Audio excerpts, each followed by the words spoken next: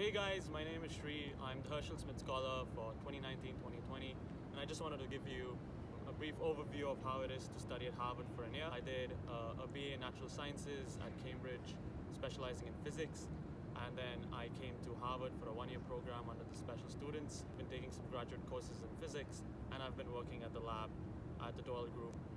My advice for prospective applicants is to reach out to professors and really talk to them about the kind of research that you're interested in and how the lab works. Harvard provides an amazing opportunity, so really enjoy the freedom you have to work in the lab and also the wide selection of courses Harvard has to offer.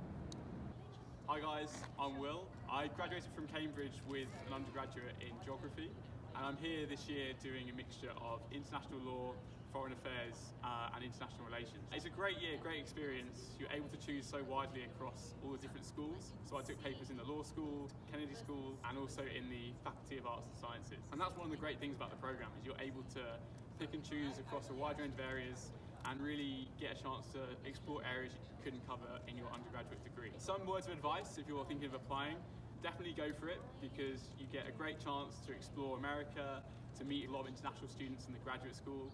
So the advantage of having wide choice across all the departments is one of the great benefits of the programme.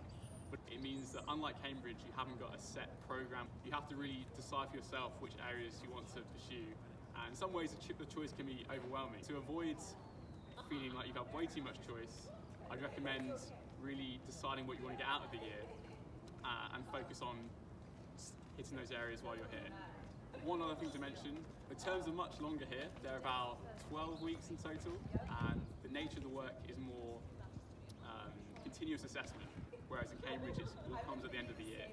Something to bear in mind when you're planning your time and other activities that you might want to get involved in while you're in the States. My name's Tom. I study physics at Emma, and since coming to Harvard I've been spending my time taking classes and doing research in theoretical neuroscience and machine learning.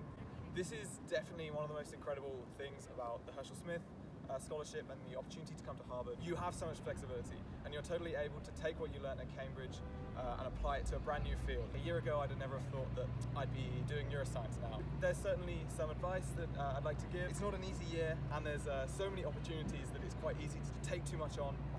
Harvard opens a lot of doors, and you're likely to be considering applying for PhDs or jobs, and this takes a lot of time. There's also a lot of extracurricular activities, and this adds up, and all of a sudden it's you've got a lot on your plate. So you've got to manage your time carefully and think carefully about what you're taking on at the start of the year. In general, it's been like a really super year. I've had a lot of fun, and you should definitely apply if you're keen to come to the US for a year. I hope that's given you a good overview of our year at Harvard and what an amazing experience it's been. We're grateful to Mandel College for providing us with the opportunity to study at Harvard, and feel free to reach out to us if you have any other questions.